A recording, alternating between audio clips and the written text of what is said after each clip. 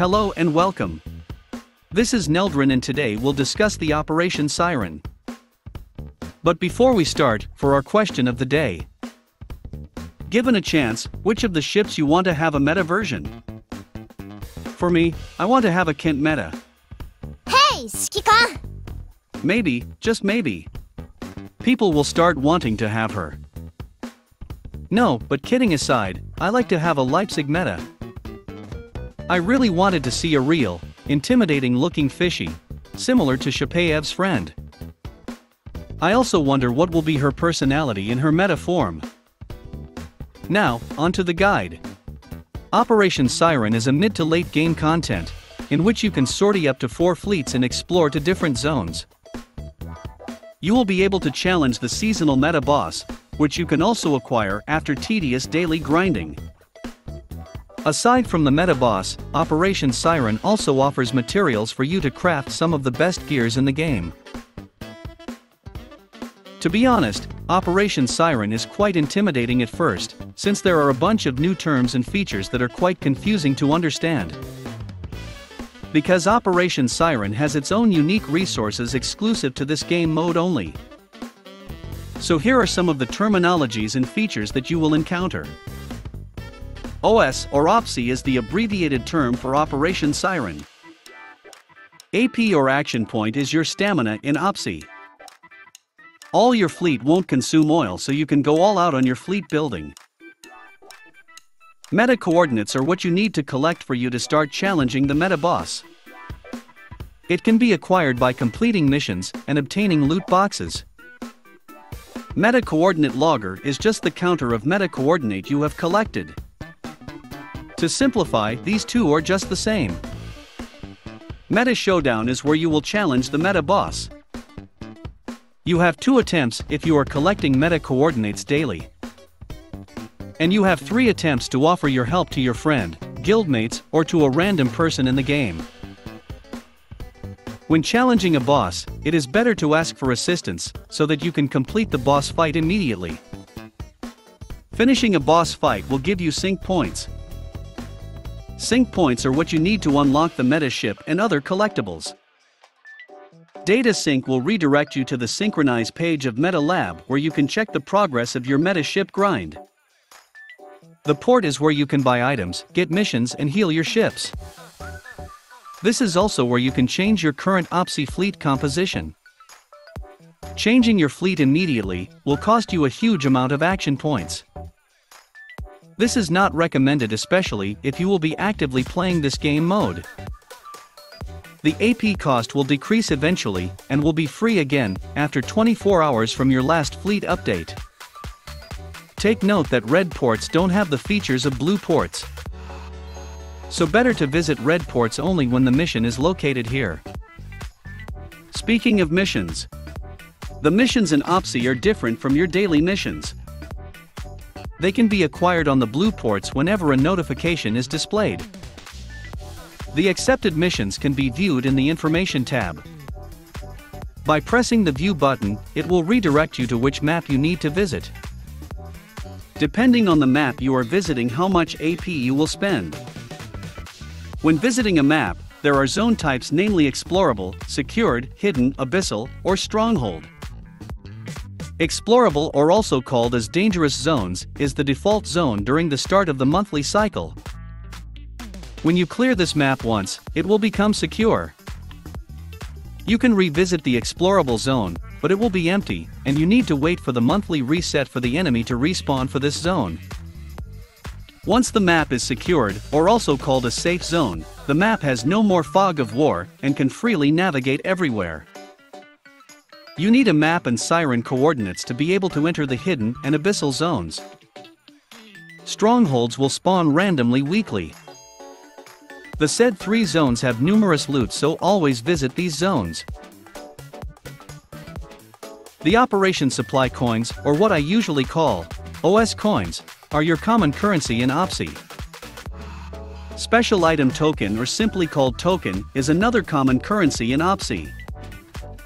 Both the OS coin and token can buy items in your port, but cannot be used interchangeably. I will discuss in my upcoming video how to farm these 2 currencies. as long as there will be no other events to cover. Going back, as mentioned earlier, map and Siren coordinates are needed to open up the hidden and abyssal zones. The supply shop voucher, or just call it a voucher, is a currency you will get every first day of the month, during OpSi reset. These are the unused items in your storage, each having their own value. Speaking of reset, I'm not sure for the correct term, but I can say that OpSi is a 1-month recurring event. Every month, some of your progress will be reset. It is easy to remember the reset date because it is always the first day of the month. In random occurrences, Akashi Shop will be available to any zones except Abyssal and Strongholds. She will be selling tokens and other items that you might need exclusive to OpSi only. Lastly, the gear and item tabs will just redirect you to your depot. Before I proceed, I just want to know if you have questions or maybe something I missed out. Just let me know in the comments section. Operation Siren will be unlocked when you reach Commander level 60. At the start, there is a story mode which you need to complete first before you can proceed to farm for Ashen coordinates. Ideally, you want an average level of 100 for your fleet to complete all stories and clear most of the zones. And have an average level of 115 to 120, if you want to complete the harder content of the game, such as the high corrosion level zones, Abyssal and Stronghold. As mentioned earlier, OpSi is mid to late game content. Assuming that we are just starting out from monthly reset, the only accessible zones are the ones near the ports. You can jump to any of them. The rest of the map can be visited once the adjacent map is secured. If it happens that the map next to you is explorable, and at the same time has a hidden or abyssal zone, you can choose which zone you want to play first. Take note that doing the hidden or abyssal zones won't make the map secured, if you haven't completed the explorable zone yet. Before you enter a map, double check the corrosion level. It should match your combat effectiveness. If the corrosion level is higher than your combat effectiveness, then you might have difficulty completing the zone. To raise your combat effectiveness, you need to raise the 3 adaptabilities. Certain maps will raise a specific adaptability. Some maps have special mechanisms to choose which one to raise. And some maps will give you random adaptability. You can also buy tuning samples to any of the ports, if available, to also increase the set adaptabilities. Ideally, you want to have at least 200 to be fully prepared for strongholds. Higher adaptability, the better.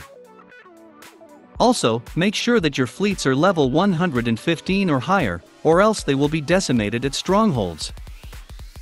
As much as possible, you want to enter hidden and abyssal zones, because of the plentiful loot you can get. For the hidden zone, you can ignore most of the enemies. You don't need to battle them for loot, and they don't give EXP either. I usually use the request recon, and let the auto search do the thing here, because it is more efficient than manually doing the tasks here. For the abyssal zone, you can check for the boss gimmicks using the scan command. And the following are their weaknesses.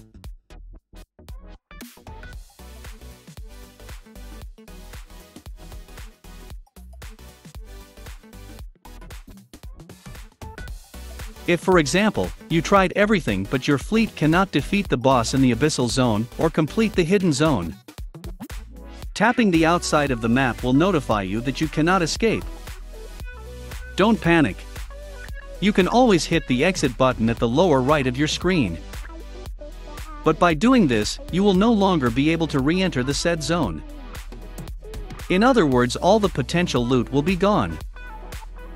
So only hit the exit button only if you already use your regroup and rest command, and are still unable to clear the map.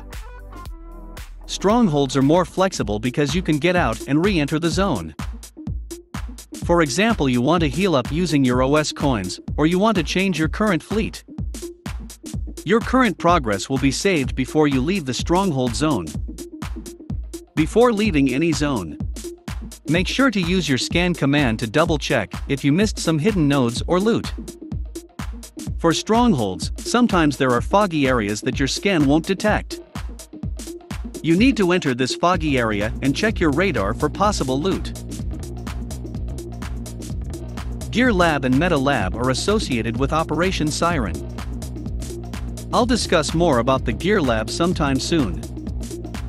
Meta Lab is where you can check the progress of your meta ship. The following tabs are just renamed to what we used to have in the dock.